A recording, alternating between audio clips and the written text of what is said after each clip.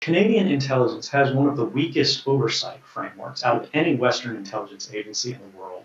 And when they're trying to expand their powers, it's pretty amazing that we have the Canadian government trying to block the testimony of former prime ministers, who've had access to classified information, who understand the value of these programs, and who are warning, the public broadly and saying, this is something we really need to talk about.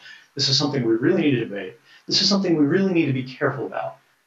And yet, these policymakers, these analysts, all of these people who are trying to debate the value of these programs, they have no access to the facts. They can point to newspaper articles, which are great material, great references, but you ultimately need to go to documents. You need to be able to confront the government and say, well, you say this is not the case, but we have a document here with your agency's logo on it saying that information about Canadians is being collected in Canada on a mass and untargeted basis.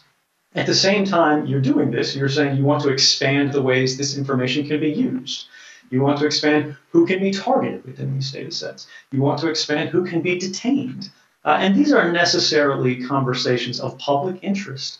They need to be decided, debated, and the decisions ultimately determined not just by representatives of the public, not just by elected officials, although they clearly have an important role, but by the people who ultimately have to live with these programs and under their scrutiny. And that's the people in this room, that's the people in universities across the country, and that's average people going about their daily lives who don't want to have to deal with getting down into the minutia of political movements, political motions, these sort of policy debates. They just want to be able to look at what they want to do in their lives and pursue that in a free and fair way. And that can only happen in liberal societies if we have liberal access to the facts.